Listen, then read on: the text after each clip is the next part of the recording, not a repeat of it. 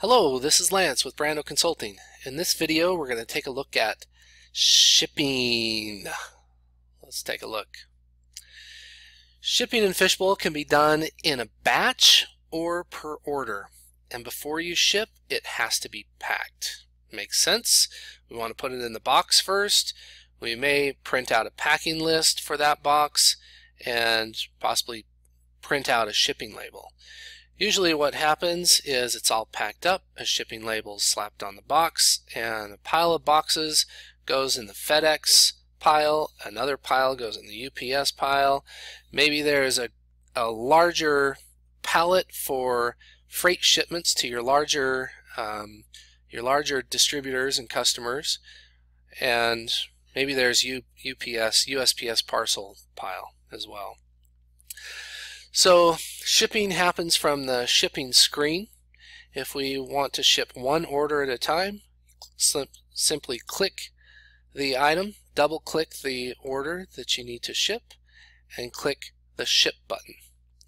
Now what happens when you do that is it takes the inventory out of stock finally. This is the step that happens.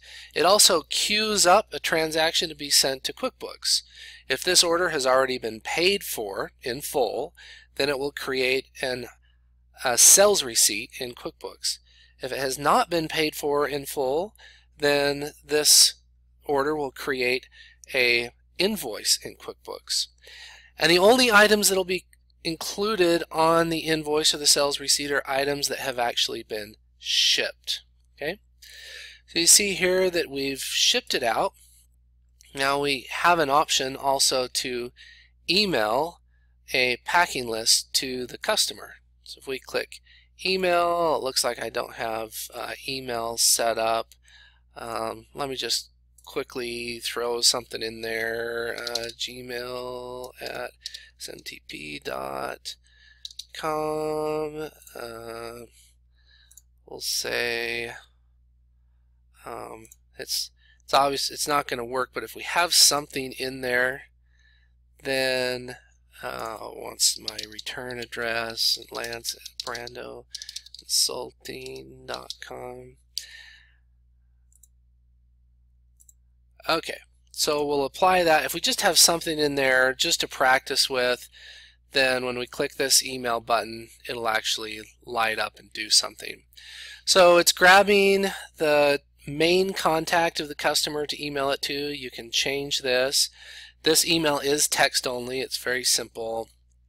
You can add a template here also. I guess I kind of skipped that. Let me go back to Tools, Module Options, Email, and we can actually throw a template in here. I'm going to browse to C, Program Files, Fishbowl, Client, Email Templates, Ship Template. I've done this like 100 times. Okay, so now we have a template here, and one thing it's missing is the tracking number. Tracking number, I'll go over that in another video. We can add an automation fill here, a merge fill, to add tracking number to this. So this is a great tool. It adds the packing list to the attachment if you want to send a notification to your customer when you ship. There's a feature here that actually automatically always sends the packing list via email to customers who have an email to notify them when shipped. So let's take a look at batch shipment. This is when the UPS or FedEx truck comes to pick everything up, right?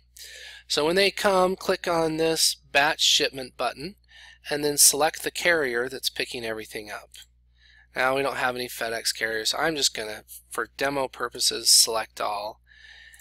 And the idea here is you'll have the list just assigned to that carrier.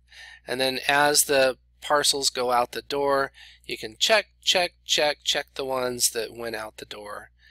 Click next, and here's the option to email the packing list notification to the customer, so they can just quickly use the tracking information and look up the tracking information instead of call your customer service people and ask what the status of their order is.